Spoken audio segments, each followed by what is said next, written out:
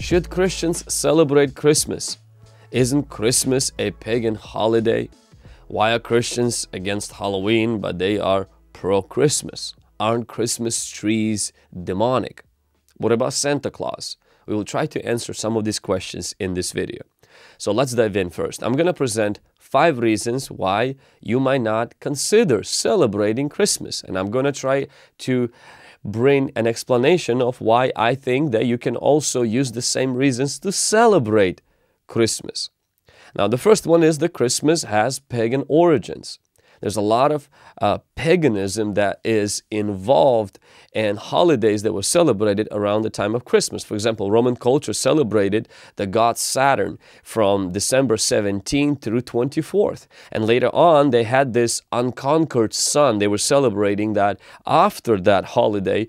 And there were certain sinful customs that were associated with this holiday that the church cleaned up, and some of the customs were absorbed into the celebration of Christmas. And since the 4th century, Christians redeemed it and celebrated Christ's birth. Now, some of you may argue, say, Vlad, I watched your video about not celebrating Halloween because of the pagan origins, and now you're saying that we should celebrate Christmas. First of all, I'm not saying you should celebrate Christmas. What I'm saying is that when it comes to Halloween, the difference between Halloween and Christmas is that Halloween is evil in origin, but also its current usage of darkness, demons, death, or witchcraft makes it part of the kingdom of darkness that Christians shouldn't take a part of.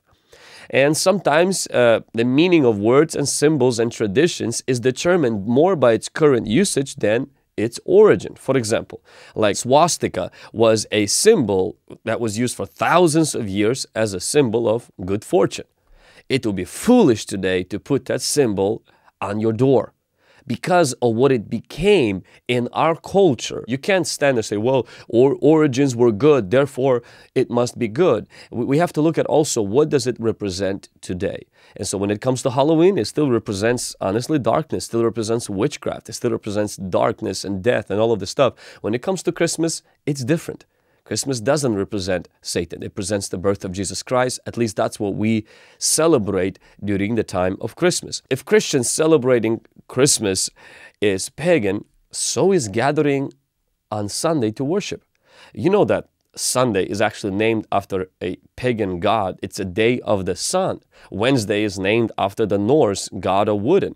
So is every day during the week. And so we don't gather on Sunday to worship pagan God, nor do we gather on Wednesday to worship a pagan God. And it's been so many years and thousands of years already that these pagan origins of names for these days have nothing to do with our current activities.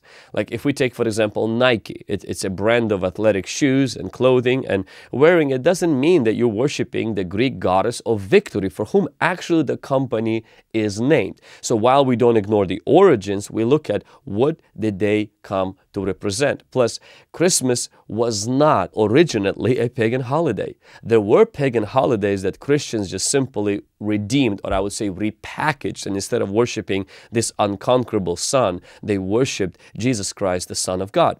And so, therefore, you can say that we can't celebrate Christmas because of its pagan origins, or you can say that we can celebrate Christmas because of what it represents today, the birth of Christ. The second reason that I see where people say we don't celebrate Christmas, or you shouldn't celebrate Christmas, is because actual Christians for first 4 centuries did not celebrate Christmas until Christianity became a state religion. Now, there's a few things you need to keep in mind. In the early centuries, Christians were more likely to celebrate a day of somebody's death than the person's birthday. Very early in its history, the church actually celebrated Jesus' death. They remembered his death, not his birth. Even Jesus told us to remember his death, but we don't see no mention about remembering his birth. Now, one of the reasons that I believe that Christians allowed the birth of Jesus Christ to be taken off and spread like wildfire Christmas was because in the 4th century, there was a controversy over the nature of Christ, whether he was truly God or was a created being. It led to the increased emphasis on the doctrine of the incarnation of Christ, the affirmation that the Word became flesh. And it's likely that the urgency to proclaim Jesus adding humanity and being born by a virgin, as testified by the Old Testament, witnessed by the shepherds, endorsed by angels, that is what most likely was one of the factors in spreading the celebration of Christmas. Now, the third reason why people say that we shouldn't celebrate Christmas is that Jesus actually was not born on December 25th. And it's true. He was not born on December 25th, but His birth is a very special event for Christians and honestly for the world. The actual birth of Jesus is unknown. Many people have asserted that it's probably around March or early spring, because the Bible tells us that when Jesus was born, the shepherds were watching their flocks by night. And shepherds don't really spend time in the fields with their sheep during the cold winters. So Jesus' birth was a virgin birth. It was announced by angels, attended by shepherds, acknowledged by wise men. It is a fulfillment of Old Testament prophecies. Jesus came to live among us, to tabernacle among us, and He brought the salvation and the redemption that God prophesied and predicted and was looking forward to it by the coming of Jesus. Therefore, while we know Jesus wasn't born on December 25th, but we also know that the birth of Jesus Christ is a very special event, and it's something that is worthy of celebration. If you celebrate your birthday, I think you should celebrate His birthday as well. Number 4 reason why you might say Christians shouldn't celebrate Christmas was that there is no command in the Bible to celebrate Jesus' birth. It's actually true. There's not one commandment, there's not one mention of disciples or apostles or the early church celebrating His birth. I know that Christmas is such a big deal in our culture, but it was actually not mentioned at all in the Bible. But the Bible also doesn't prohibit us from celebrating His birth. Therefore, Christmas is not a pagan holiday. Words mean Christ's Mass, Christmas, Christ's Mass. And just because the Romans' holidays were there, they were celebrating these 12 days, and then they were celebrating this unconquerable Son, but these were not the same holidays. They were not identical. Even those two holidays in Roman culture were not identical. And so, yes, there were certain elements of Christmas celebrations like bells and candles and decorations are mentioned in the history of pagan worship. The use of such items in one's home in no way indicate a return to paganism. In the Bible, we do see words like in Romans chapter 14, verses 5 through 8, one person esteems one day above another. Another esteems every day alike. Let each one be fully convinced in his own mind. He who observes the day, observe it to the Lord. And he who doesn't observe the day, to the Lord he does not observe it. He who eats, eats to the Lord. He who gives thanks to God. He who does not eat, to the Lord he does not eat, and gives God thanks. For none of us live to ourselves, and no one dies to himself.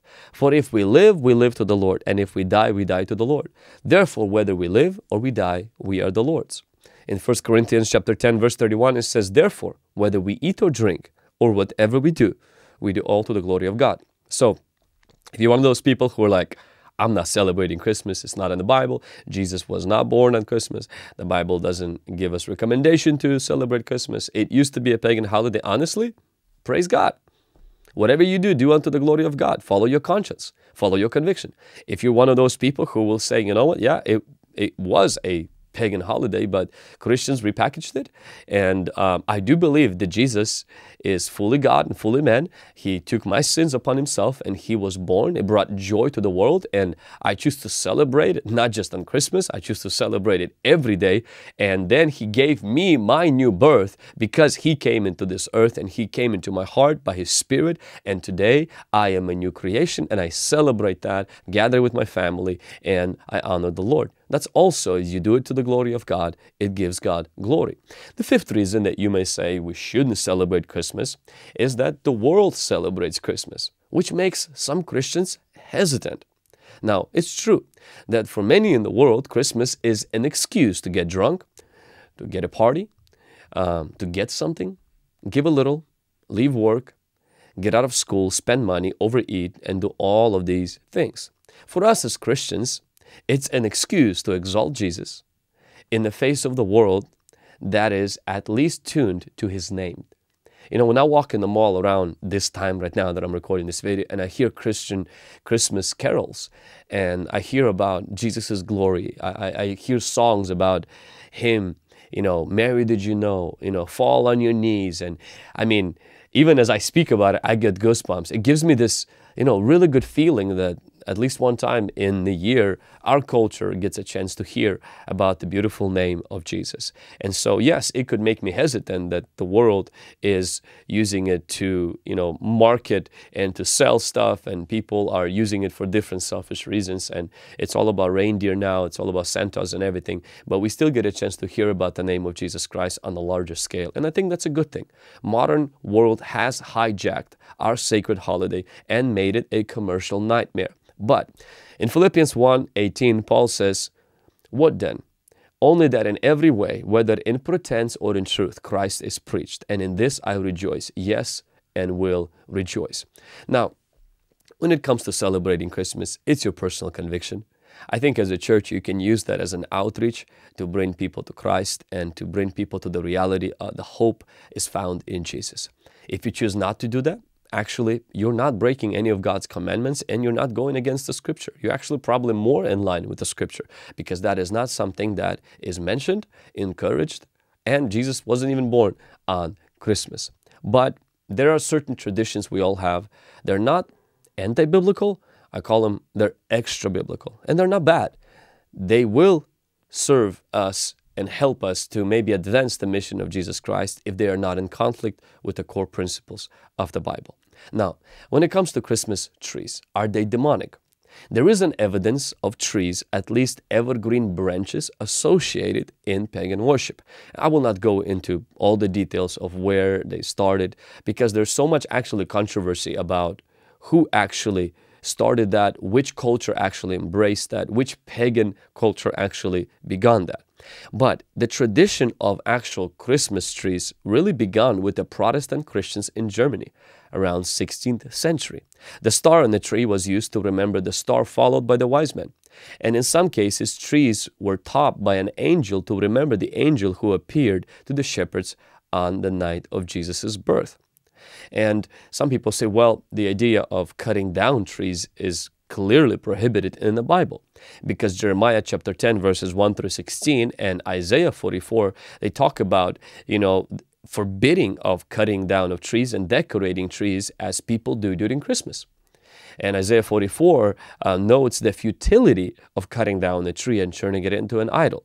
But you must understand is both of these verses actually are before the birth of Jesus Christ, and they have nothing to do with Christmas trees. They all have to do with idolatry. When the person puts a couch, or when the person puts a fireplace, or when the person puts a tree, or I have a lot of decorations in my house, like paintings and other stuff. I am not worshiping these things, and they in themselves do not draw attention to themselves as much as they're just simply a decoration. So I don't see anything wrong with putting a Christmas tree. If that's what you want to do, do that. If you don't want to do that and you're hardcore against Christmas trees, yeah, don't put them on. Don't waste your money. Give that money to something else.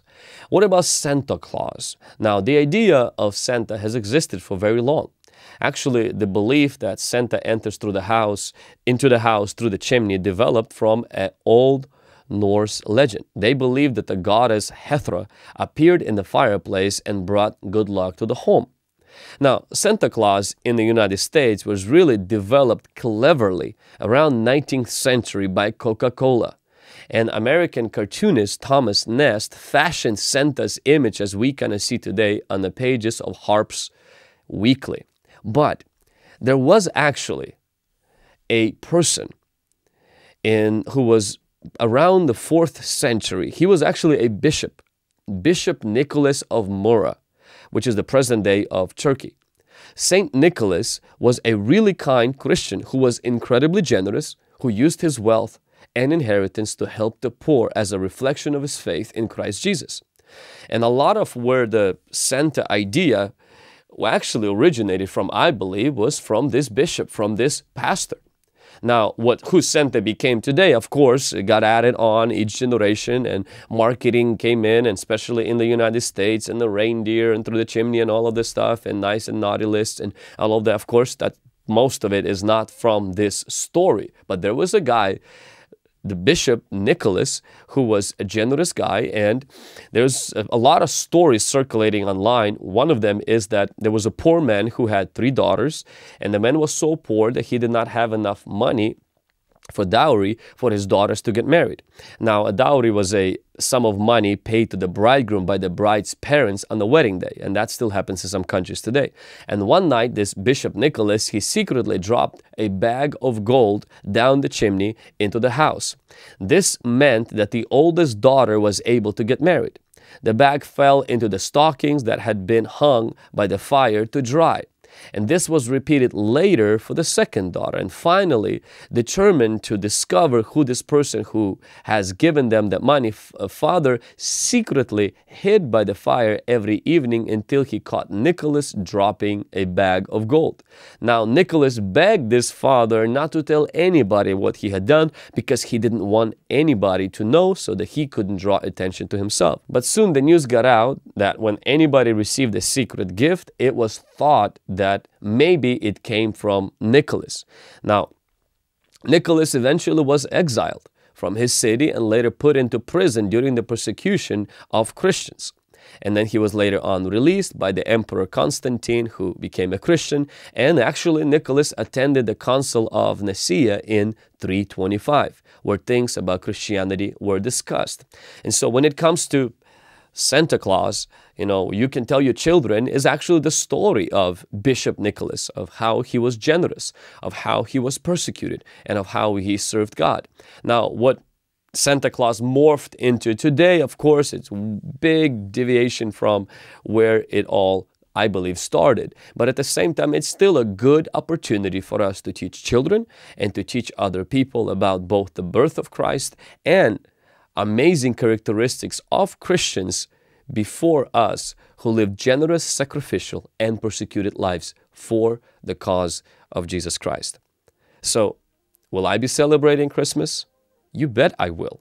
Because to me, it's a joyful time, and I know Jesus wasn't born on December 25th, but we will gather with our family, we will praise God for His birth, and I'm going to enjoy some Christmas carols, and as well as having a wonderful time remembering that God has sent His Son to save me and to save us. Merry Christmas.